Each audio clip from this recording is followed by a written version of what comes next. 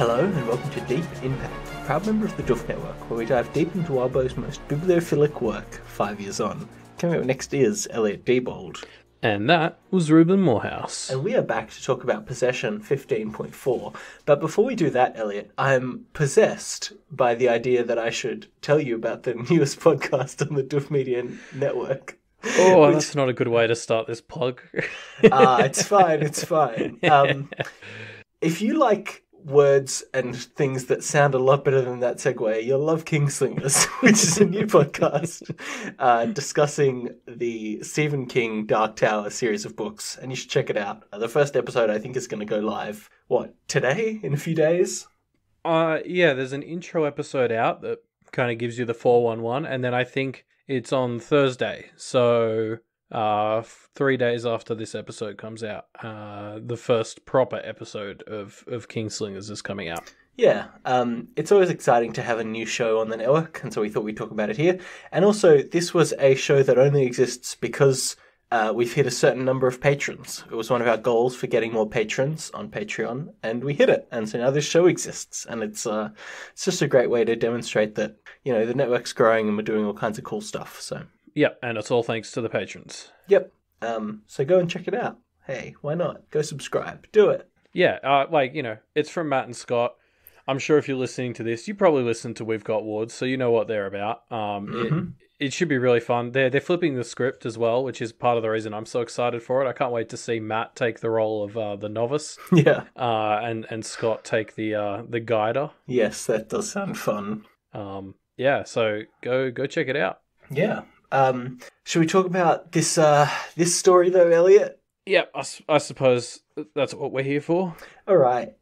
So it feels like it's been a long time because I've been on holidays for a little bit, but it's actually normal schedule to you listeners, but I'm just going to remind myself of what has just happened. So 15.3 ends with Blake being offered, guardianship of the exit of the library. And he's just kind of mulling this over. And that's how this chapter starts, is Blake thinking about this deal, thinking about how much he would just love to sacrifice himself for his friends. And so he's, of course, going to take this deal immediately.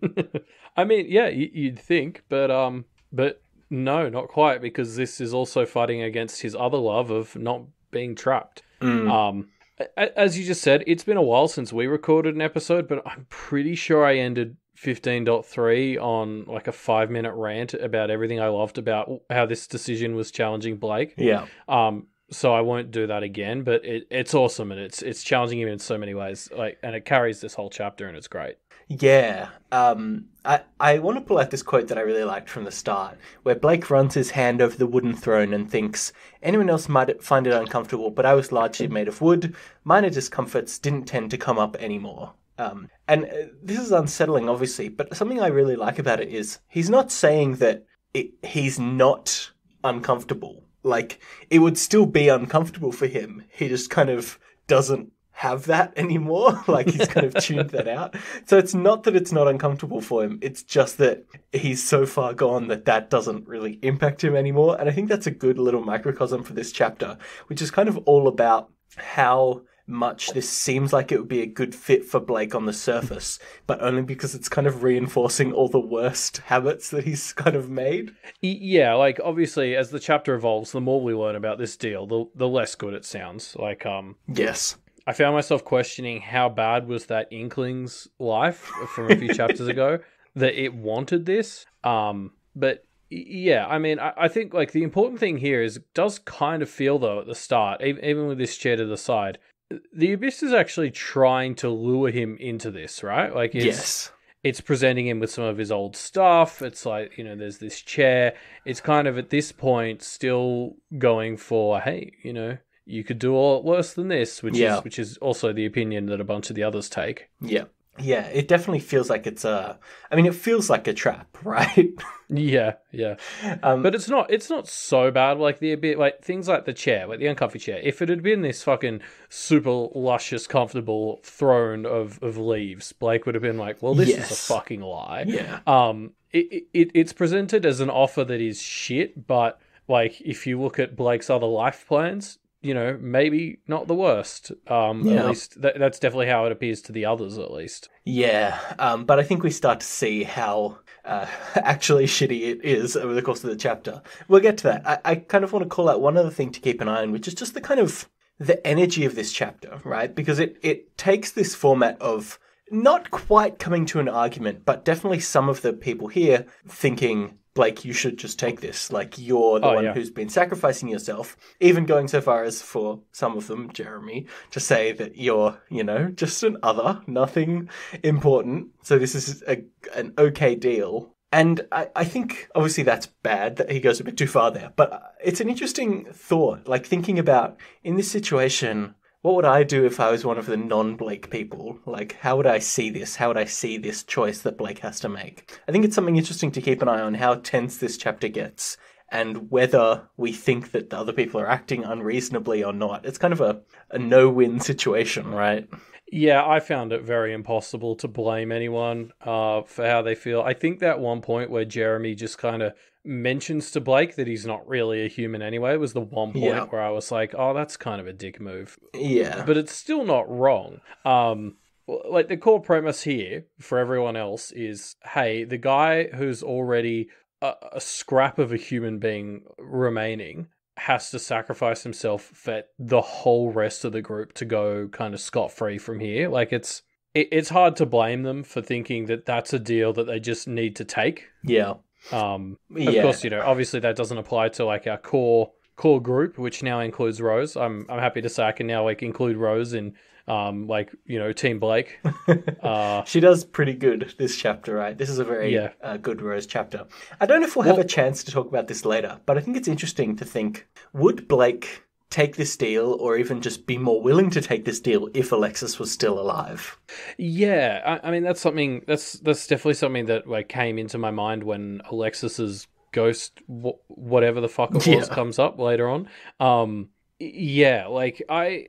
feel like he would. I feel like he would have in a heartbeat, to be honest. If Alexis is one of the people who this saves, I think there would have been even less hesitation on his end to take it to save her, especially given what Ty and Tiff bring up later. But I guess we're jumping ahead.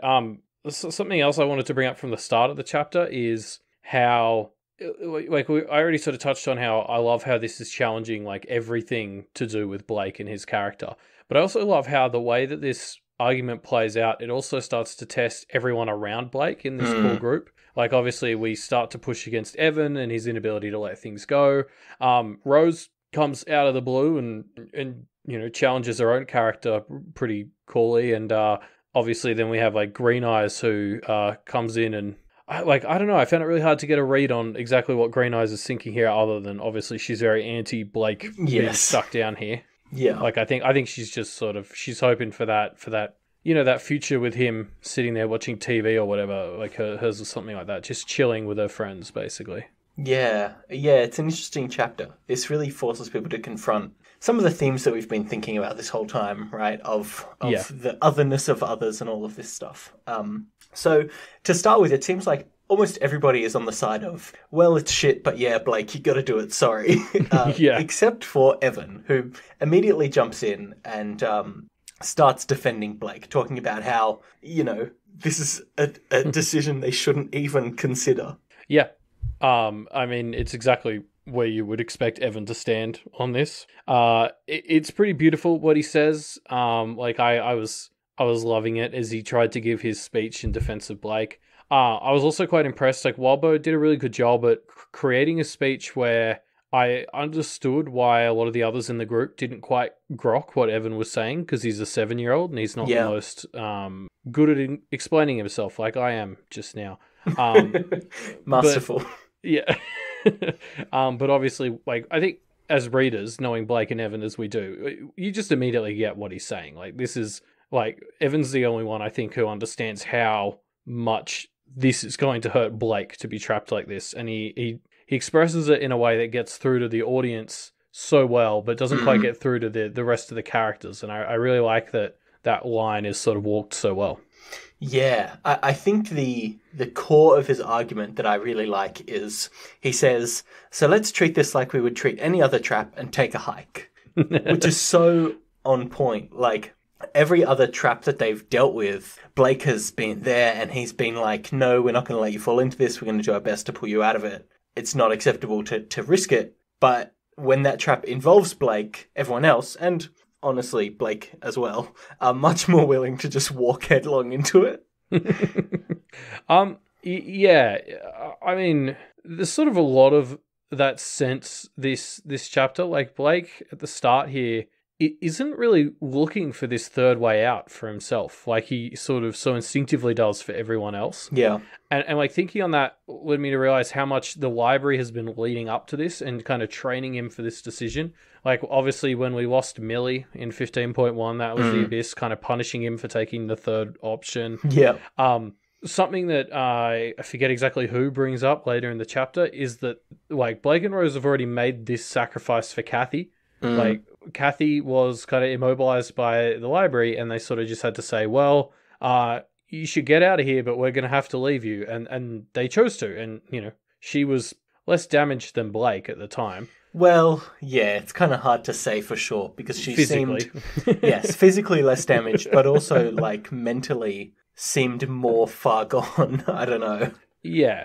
But like, you know, all of that stuff has been kind of the library training Blake to be in a position where this decision is really the only thing he can do is say yes. Yeah. Yeah. Yeah, it's pretty good. One other thing about this that I quite liked is Blake really approaches this kind of from a very vulnerable and open position. Like, he's not, even though he doesn't want to take it, he's not deceiving any of the others about this kind of deal. He's not trying to, he almost seems like he's trying to convince them that he should take it and then have them convince him. Like, anytime someone's like, oh, well, maybe this won't count as this, or maybe it won't be quite as convenient as we think, Blake is there arguing against him, being like, no, actually, it will solve this problem, it won't solve this problem. Like, it's very clearly a pretty good solution, and that's why I need to take it, without saying that last sentence. Yeah, well, I think what's really fun from, like, the first, like, 2/3 of this whole chapter and conversation is Blake is effectively mute for most of it. He talks a couple of times to basically say, yeah, you know, you're right, or like all sorts of very defeatist things in there, like he probably should take this. But anytime people are making arguments sort of for him, he's kind of completely mute and he thinks on like the noise in his head. Like, you can just, as this beat kind of hits us a couple of times, you start to get hit with this sense of anytime Blake starts to be thinking more on the lines of he shouldn't take this deal, the Abyss is just kind of blatantly interfering and just like filling his head with noise so that he can't think. So like, not only is that like cool because it kind of, you know, is our first sign of the Abyss kind of, I think the Abyss's insecurity about how this is going to go. But it's also great because it means with Blake out of the picture, we get all the other characters really having this argument. And I think that that's a really fun way to frame it. Like, with Blake chiming in to kind of clarify things, it's really interesting to see all the people around him make this case for why he should live or not. Mostly for the people close to him. It's like, it's such a cool way of doing it. Yeah, definitely. I like that this whole chapter kind of sets up Blake having to make this decision, but really it's everyone else. From the very start, it seems that Blake is going to say no, and it's just everyone else trying to wrap their head around that and come to terms with that for most of the chapter. Yeah, like if nobody else had been here to talk to him, I could see a situation where Blake talks himself into taking this. Interesting. Yeah, I can see that too, I guess. There's a line later on where he talks about how weighed down with guilt that he doesn't want to accept the offer he is. So I can definitely see him kind of eventually just folding into it. Yeah, exactly. Like, I think just left to his own devices, he would have been able to focus on the people he's lost and hurt and wanting to let the others go, and he probably just would have pulled the trigger. Yeah.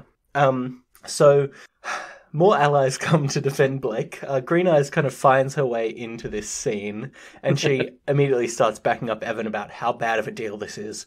And the thing that she brings is asking them, if this is a give and take, what are you giving Blake in exchange for him sacrificing himself? And there's no good answer to that. Yeah.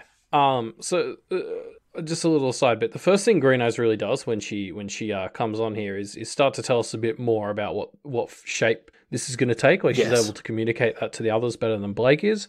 And something that just sort of occurred to me rereading this was like, Blake has spent this entire story kind of refusing to die when everyone and everything was saying he should just die. Yeah. And then a few chapters ago, he finally decided, okay, you know what?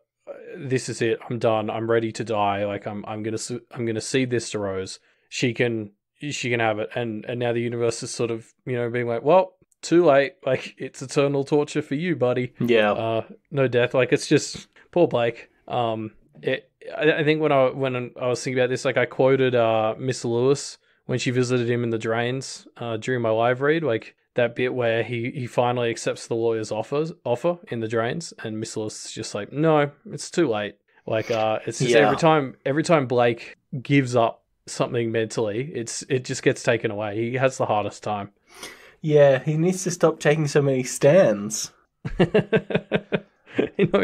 But also at the same time, he needs to take more. I'm very confused on this. Yeah, he keeps ending up in these no-win situations. Is the problem? Yeah, but it's good to have Green Eyes back. Green Eyes and Evan are a very powerful debating team, and they do a lot of hard work here to defend Blake. And I think they are what ends up convincing Rose, which we'll see in a little bit. Yeah, and probably even Blake, because the first time Blake starts to fight back is after Green Eyes says the thing about what price are they going to pay to Blake. Yeah, you see him take a mental stand there.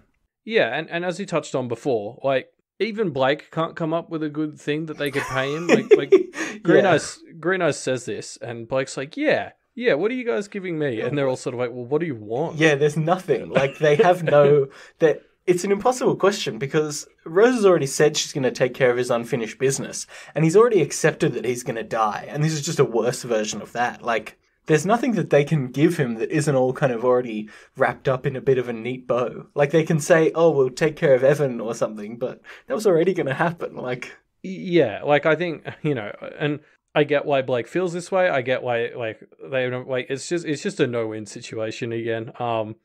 But it's funny, like, I think something this chapter did really well for me was kind of have me yo-yo with the argument. And obviously something that, like, an example of that is right here, where we have Blake kind of, say, oh, you've got to pay me, and they're all like, we can't think of anything. So Blake's like, well, you're going to have to. And then Ty's just like, well... yeah, I wouldn't be here if it wasn't for you. And that's rough. I sort of went straight from being on team, like, Blake deserves something for this, to, okay, no, Ty has a point. Yeah, it's already come to the point where Blake is already in debt to his friends. So there's already something to repay. Yeah, exactly. So Rose sides with Blake that this is an unacceptable compromise, before Ty, as you said, reminds Blake that it's his fault that they're even in this mess. Yeah. I want to start with the Rose thing because, like, I mean, I definitely didn't see that coming.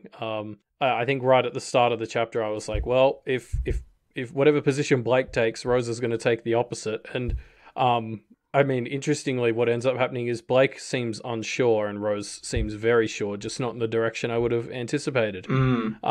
And I was just so on board with this. Like, I think I've already fawned over every time Blake and Rose have started to team up in the last arc or so.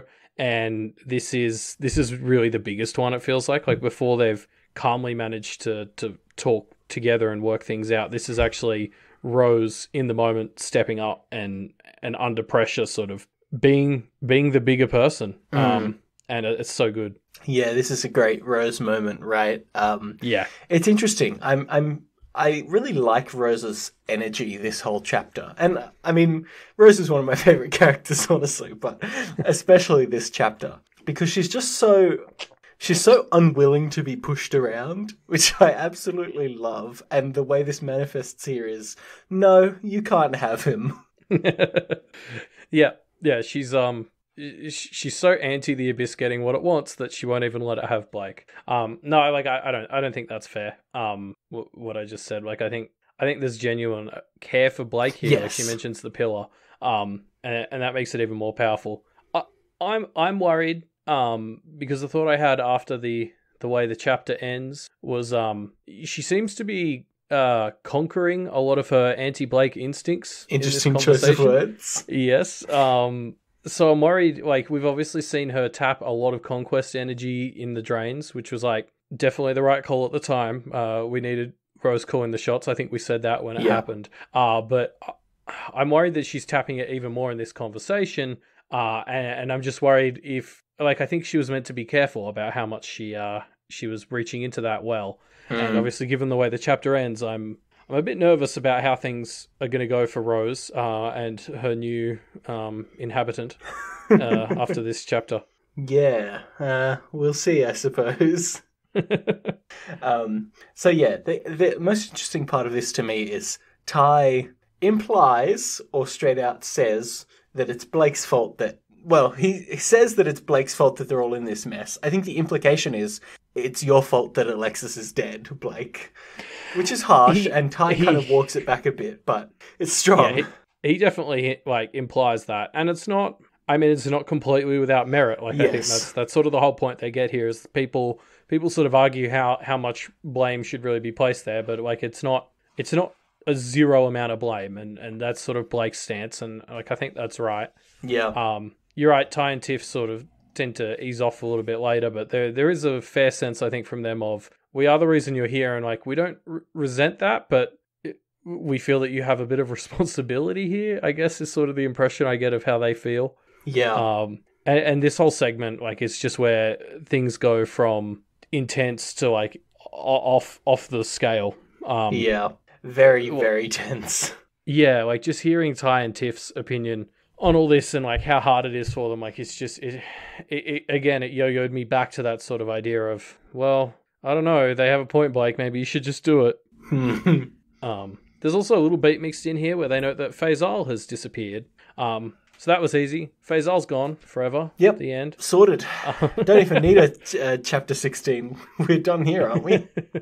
I mean, it's interesting. Like, I was thinking about that, and I was like, okay, so there's three situations here, right? Either Faisal is just actually gone, which I doubt.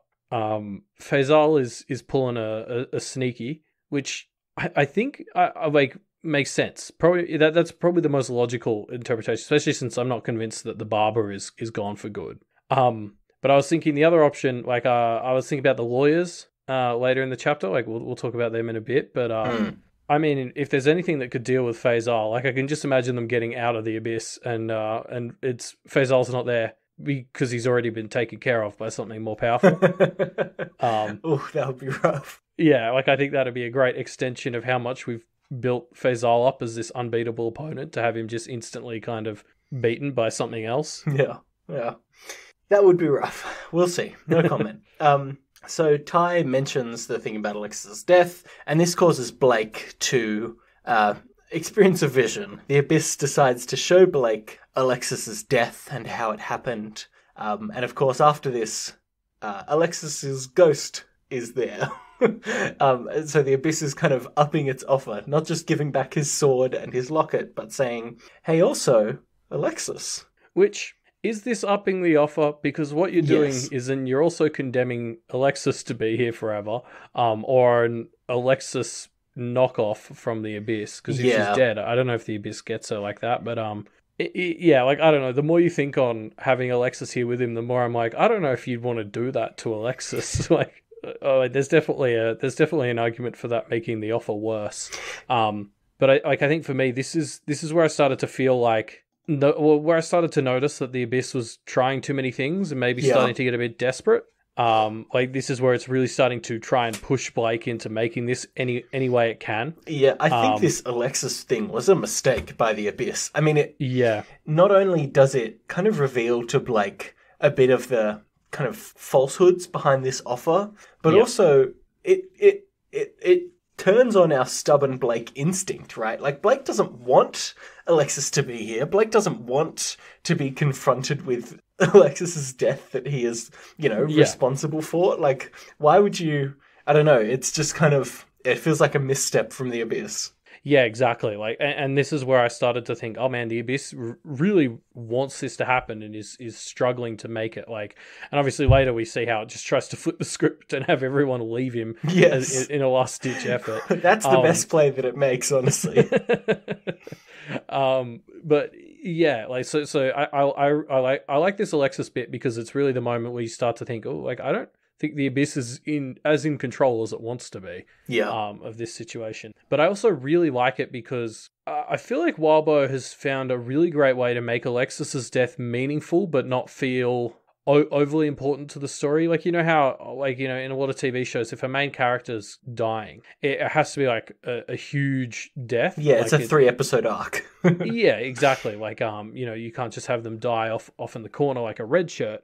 Because they're a main character, we're more attached to them, and I kind of like how, like, this story kind of gets to have its cake and eat it too here, because Alexis did just die off screen, last chapter, in a very unceremonious way, and we still got the impact of that on how it was affecting Blake, but then now also we get to see this vision of it happening, sort of after in a later moment, and in a way that's very focused on Blake, who this death matters to. Like, it's not that this death matters to the world, because, like, I mean, this sucks, but it doesn't. Like, the Abyss doesn't care that Alexis is dead. The Abyss doesn't care that Alexis is dead. It wouldn't care if half of these people were dead. But Blake does, and this matters to Blake, and this is a uniquely personal way of letting us see the death in a way that matters to the story and to us, but fits in world really well. Yeah, it takes seeing the death and turns it from a thing that we need to do because it's a book and that's how they work, into seeing the death. The action of seeing the death itself is very plot relevant, which is very packed. You're right. Like, that's the perfect way of describing it.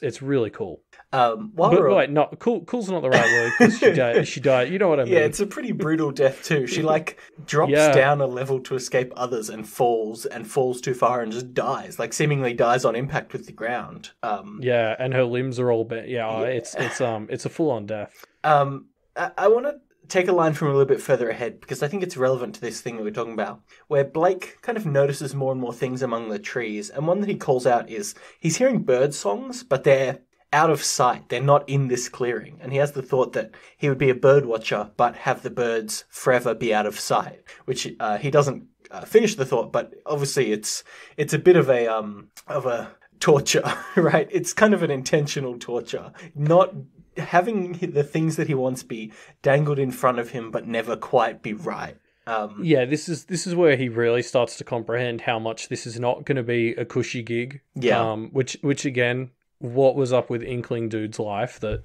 this was what he was after. Because basically it's a perfect torture chamber, and the only time you get let out is to fight really powerful other things. Like, it's a shit gig. Yeah, not a good deal. On brand for the Abyss. Yeah. And I guess this really reaffirms, it seems that Blake is really kind of solidifying in his stance now that, he's not going to take this. Yeah. Rose also kind of more firmly establishes that she's on Blake's side. They're not going to give him up, and instead she proposes a deal to the Abyss. So, is it just me, or was Rose giving off big Blake vibes? No, yeah, totally. Her kind of chaotic energy is very Blake this chapter, right? Well, I mean, not just the fuck it, we'll find a third path and I'm going to make a deal with the Abyss aspects, but obviously she's about to do the most Blake mad lad play of all time. Yeah. In a minute. Like, there's something, and you know, they're cut from the same cloth. She is the same person, so it's not ridiculous, but like, she really, you know, Blaked the hell up this chapter, and I was right here for it. Yeah. I want to take a break from the plot discussion to give another hand to Alistair, who is consistently one of the funniest and best characters. He kind of almost puts his foot in his mouth in this conversation, where Rose basically says, I hope you're not about to suggest that a vestige isn't a person, and he's kind of like, oh, whoops, sorry, wife. It's great. I love it. Yeah, it's a really good comedy moment. Like, Rose asking what's such a blatantly loaded question, and Alistair just being like, okay, yep. It's hilarious. I love how, you know, in Alistair's interlude in 12.x, I was so convinced he was set up as this ultimate Bahame bad guy. And somehow, through the absolute shitstorm that has been the last arc, he's now turned into pretty cool guy. Like, especially when he got engaged to Rose, you're just sort of like, well, this is a bad guy. And like, I just love how that expectation I had has been completely subverted, and I'm now weirdly pro Alistair. He's great. He's awesome. I love him so much.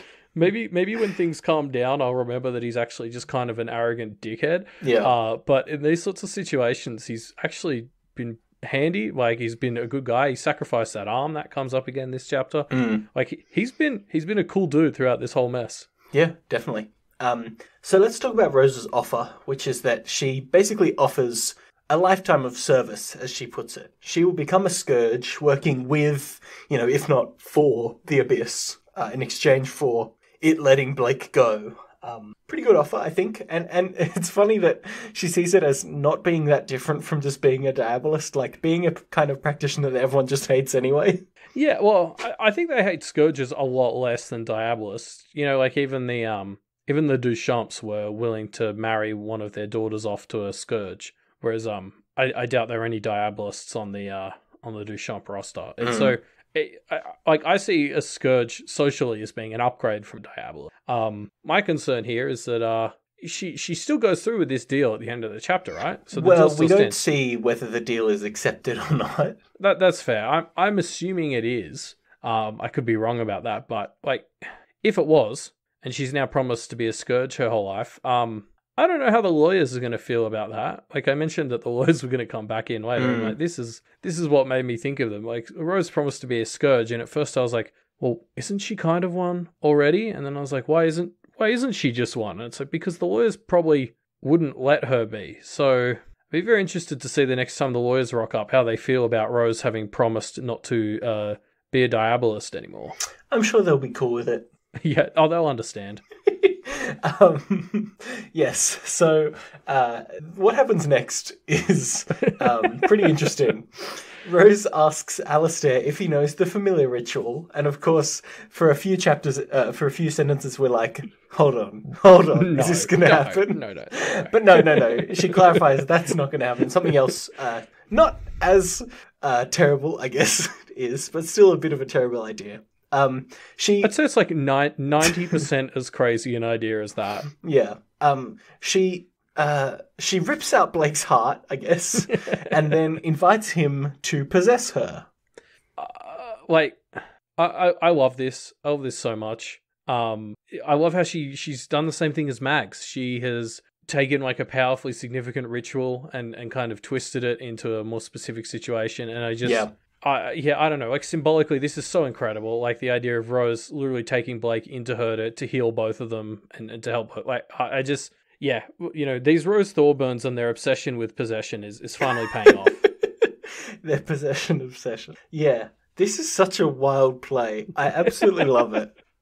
Yeah, exactly. Like, as we sort of talked about, she feels big Blake here, which, as I'm talking about her, using all this conquest energy to conquer her natural instincts, there's obviously the fun idea that if they're opposites, her conquering all her natural instincts turns her into a Blake. What Blake needs to do is access that conquest tap himself, and then they can just, be the appropriate version of themselves for any situation. Well, Blake might be able to access it now. Yeah, that's true. He's right near the source. Yeah. No, like, obviously, I don't think it's that simple. Like, they're the same person, all that. Yes. But it's just, I just love this move from Rose. Like, it's all the stuff we bitched about with regards to her in like arcs 10 and 11 when she seemed to be the enemy of Blake has just completely disappeared from my head. Like, I'm so on board with her right now. Yeah. Again, Alistair appreciation moment. Alistair says, "Damnation. Should have known what I was getting into marrying a Thorburn," which is such a good response. And I love that Alistair says damnation instead of just saying damn, because of course he would as a fucking Bahame. That's a really good point. I wish we'd been keeping a tally of Thorburn allies cursing the Thorburn family, because I think it'd be pretty high. Like Tiff did it a couple of chapters ago. It seems to be a phase every Thorburn ally goes through. Yeah, it's pretty good. Although something we kind of skipped over. There's a bit where when Rose first starts doing this, no, actually, it's when she first starts cutting the deal with the Abyss, and she's like, "Hey, I give you access to my future if I'm lying here." And Alistair's kind of like, "I don't know if I like this," and she kind of shuts him down. But I was like, "It's a fair concern, isn't it? Like he is her future now. They're betrothed. Like a lifetime with him is part of what she's offering to the Abyss. Like." That's not very fair for him. Yeah. I can see why he's a little bit concerned. Rose is not great at playing with others, huh? Yeah, exactly. So, Blake inhabits Rose and has some visions of inside their soul, where there are two sets of memories of getting ready for church, slightly different. Rose asks the Abyss if they're going to consider her previous offer or keep both of them here forever, which I guess is the other option on the table. The way she phrased it just reminded me of Blake. The way she was just so, and I guess he's inside her now, so it's like, of course, maybe he actually is having an influence, but the bit where she's like, "You could break us, it might even be easy," and I was just sort of like, "Oh, that's such a Blake thing to say, where it doesn't seem helpful." Yes, like, it's an unhelpful detail, Rose. Yeah, and the chapter ends with Conquest chuckling. It's such a good ending. Especially because this is such a triumphant moment, and I was almost going to walk out of the middle of an arc feeling like everything was perfect now. So of course, like, that had to be taken away, and this is such a fun way that, again, it's one of those things where I hadn't even considered that, this place already had an occupant. Yeah, it's occupied. And this is going to be very fun. Stepping back a bit, I want to talk about like the stuff Blake sees inside Rose. Obviously, first of all, the story takes a little moment to mention how small Blake is. Like, he's really just this speck of a spirit. Yeah. And I think that's a good thing, because hopefully that means the Abyss parts have been left in that body and we're back to Blake. I have my fingers crossed that this is finally the way we get Blake back. Well, how much of Blake is there left? Yeah, there's not much, but we got it away from all the bad stuff. Hopefully.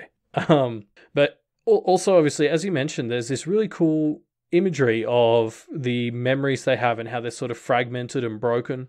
In fact, Blake actually has a moment where he starts to reach out to them, wondering if he can just rearrange things a bit, and then thinks better of it, which is like good, but also I don't like the idea that that's possible, because that's that's a potential clusterfuck waiting to happen. Yes. Or potentially not. Like, I don't know.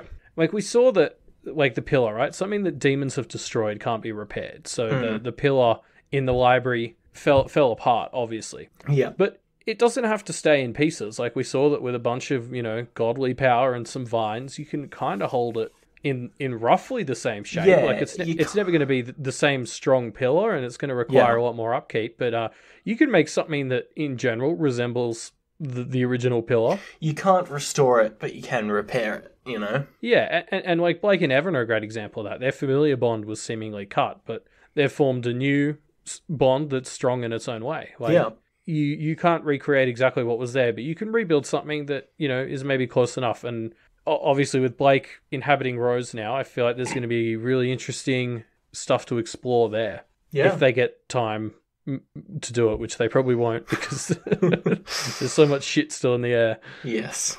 We'll have to see how that exploration goes next chapter, because that's the end of this chapter. What a great chapter it is as well, right? It feels like a convergence of so many things, and of course it's so good to have Conquest back. Yeah, like, it's hard because it's been like a week and a half since I read any chapters, which doesn't sound like a lot as I'm saying it, but with the schedule we've been on, it was like such a huge gap. And I read this and I was like, had I just forgotten how great this story is, or was this a particularly strong chapter? Like, this might be my favorite chapter so far. Yeah, it's a good one, isn't it? Like, given recency bias, probably, but like, this was so good. As you said, it really feels like so much of the story is starting to come together here. Yeah, definitely. We'll have to see how it continues next chapter. But before we wrap up our episode, it's time to revisit our discussion question which we've been running for the past week, which is talking about places that exist in the real world and what they would look like if they were subsumed into the Abyss, I suppose. Yeah, and we got some really fun answers. It really struck home for me how easy it is to take things that we think of as mundane and everyday and really turn them into nightmare scenarios. That's really it doesn't take that many steps. Yeah, exactly. The abyss is only a couple of steps away. Yeah. I think an answer that sums that up pretty perfectly is Bisexual Punch Parties, who talks about Chicago and how horrible the winters are there and describes what the winters there are like. And I genuinely didn't realize they were describing what the abyss version of Chicago would be until the end, because it just sounded so like a lived horrible winter experience.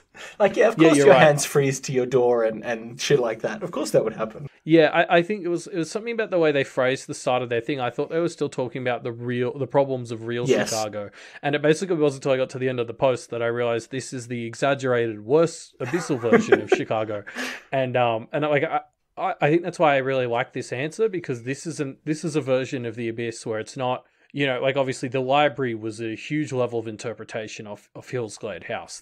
Whereas this is taking a place and just making it worse, just making it that much harder to be in. And I really like that idea for a different type of abyss. Yeah, definitely. I thought it was really cool. Dial up the cold, dial up the loneliness, and boom, it's the abyss. Yeah, exactly. I also liked David L. Hunt's answer, where they talked about sort of old churches, and obviously I think there's so much symbolism wrapped up in churches. Yes. That, I agree this would be a gold mine for the abyss. The whole idea of judgment is something David brings up. The way that it could punish you for acting sinfully. Yeah, that's so cool. Because in the library, we've had this idea of, talking is against the rules of the library and you get punished for it. And it's such a cool vibe. But I would love the idea of some actual morality imposed on that. Like, if you do things that are amoral, in air quotes, depending on whatever the abyss kind of deems that to be, you get punished in a similar way. And so you have to live this abyssal pious life. How fucking weird would that be? It would be awesome. I guess obviously a lot of this would depend on your exact flavor of Christianity. Yes. But for me, I could see one that was very focused on temptation and tempting you with stuff and then punishing you for giving in to those temptations. Yeah. Or even kind of trials, more explicit trials than the abyss already does, where you have to you're put in situations of, whatever biblical metaphor you want it to be. You got to walk into the cave of lions and emerge unscathed, Yeah, I like that. All kinds of just weird trials that I think would be so fun. Another one that I really liked was Sahiba, who talks about a place called the Kingdom Center in Saudi Arabia, which is a big skyscraper mall. And they kind of adapted this out into a kind of cityscape abyss, where you're similar to the tenements, but you're on a kind of network of roofs, so crossing across a number of roofs with very thin light bridges in between them. And of course, if you descend down into the buildings, you find all manner of horrors. But they also talked about the idea of a mall and the idea of barter and shopping being kind of integral to the abyss, where you're kind of making these needful things-esque bargains, or kind of the gift of the Magi style bargains, in order to acquire things that ultimately you find are, useless because of the thing you've had to give up to get them. Yeah, I like that.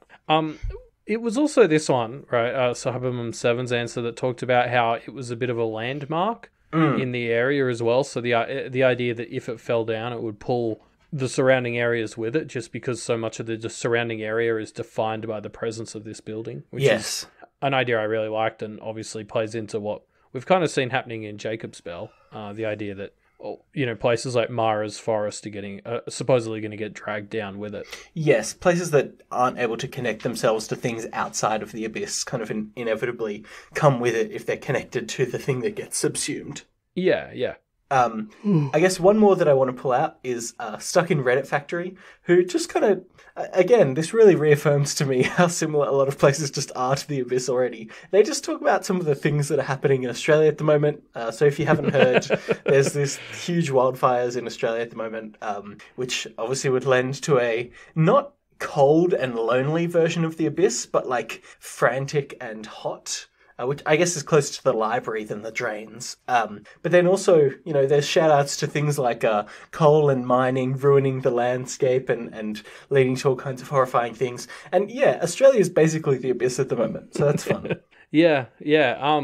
I think that the bit that really stuck out to me from this answer was the idea of this fiery hellish abyss sort of constantly burning you, the abyss is all about change, right, and morphing you into something else. And Stuck in Reddit Factory talked about how just burning you to ashes and forcing you to constantly rebirth yourself like a phoenix kind of thing from the ashes in a completely new form. It could be this sort of rapid fire version of the abyss, like a really this is like the hard level of the abyss, the bushfire version, where you're constantly being very quickly torn apart and you have to reform in these sorts of very temporary ways, and it just felt like this very extreme version of the abyss. I thought it was a really cool idea. Yeah, interesting. I really like that. Yeah, there were a lot of really cool answers. I think we haven't done a lot of justice to them on the show because a lot of them are just people taking places that are important to them and drawing out the cool features of them. So I definitely recommend you go back through our past 3 discussion threads and take a look at them. Yeah, we didn't manage to pull everyone's out, unfortunately, but there are lots of cool ideas that we missed, basically, so it's definitely worth checking them out. Yeah, for sure. One last thing before we move on to next week's discussion question. Someone did put in a thread that wasn't discussion question related, but I just wanted to talk about it because it was a really cool little thought. And this comes from Bigo Miko. Yep, sure. Yep. Just sort of was thinking about what Barbatorum's symbol might be, because obviously he's kind of defined by his shears at the moment. But shears are a human invention, presumably. What sort of symbolism would there have been for cutting before humans invented stuff like knives and blades? And so Bigo Maiko sort of tied this back to Adam and Eve, and how Eve in the creation myth was supposedly cut from Adam, and just how that does sound a little bit like what's happened here. To Blake and Rose. It was just a neat little connection, and they sort of tied it to this theory that demons have always been important for shaping reality, because there's so many spots that they fit into the idea of the Christian the Abrahamic creation myth.